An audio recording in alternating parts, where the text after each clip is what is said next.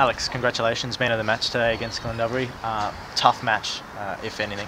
Yeah, it really was. We gave them a bit of an easy start, which gave us a lot of work to do. But I think whenever we play at home, we feel really confident about being able to score 4 tries, and as long as we stick to what we do during the week, what we see during videos, and things usually happen, and our backs finish some lovely individual tries, which is always great. Seems like once that first try came, the tails really got up. How confident was the side going forward after that?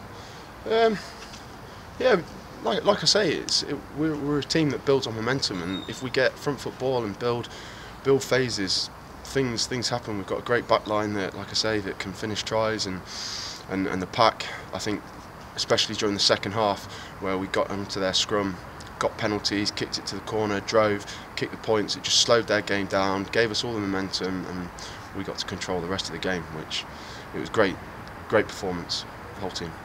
Just with the pack, we had Johnny Harris come in today. Yeah. He seemed very polished. He made a few busts in the first half. He worked quite well with Joe Duffy. Was it good to see someone like that come into the side and really just pick up? Absolutely. We're really lucky. We've got a good squad at the minute. It's like Fozzie, he came in as well.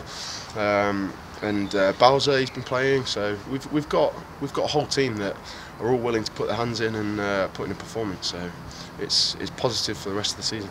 Tom Calladine moved in ahead of Brent Wilson today. How did he go at 7? Was he? I thought he had a really good game. He's been playing really well. Every single time he comes onto the pitch, he's helping us out. He's getting the game going forward again, and like I say, he's a great addition to the team.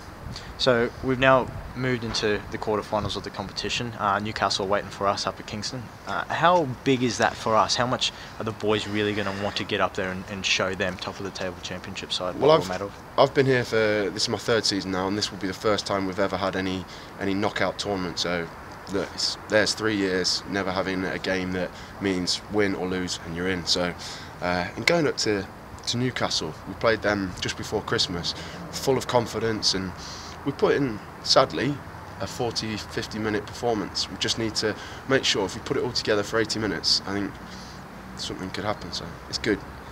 There's genuine excitement in the tone. I don't think Newcastle.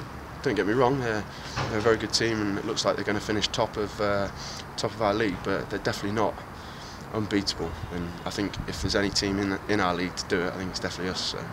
At the moment, just with the British and Irish Cup, we've strengthened all the way through the pool. We've topped the group now to go through the quarterfinals. Just how serious are we taking it? Do you think this is a club, this is a side that can push all the way? Yeah, absolutely. Like I say, we're lucky that we've got a good squad, and we can rest a few players, and obviously we've got a big month coming up. We've got a lot of games that are important in the league as well, and with a good squad, we're capable of being able to put in a performance every single week in the league and in the cup. So yeah, it's very exciting. Just looking at that juggling act, we're now coming up against Plymouth in a week's time.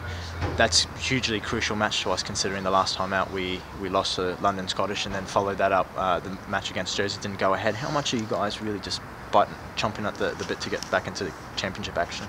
Oh, well, I suppose the biggest goal for the team this year was to always get into the top 4, and every single home game is essentially we need to win. So yeah, getting back onto it, this has helped out. We did do a couple of things wrong, which hopefully we're going to look at and build those for next week. But I think I've said this, that whenever we come and play at home, everyone's really confident. It's a nice firm deck, and we love to play here. And look, I think pretty much every time we play here, we want to score 4 tries, and I don't think Plymouth are going to make any sort of attempt at getting 4 against us. So it's going to be good.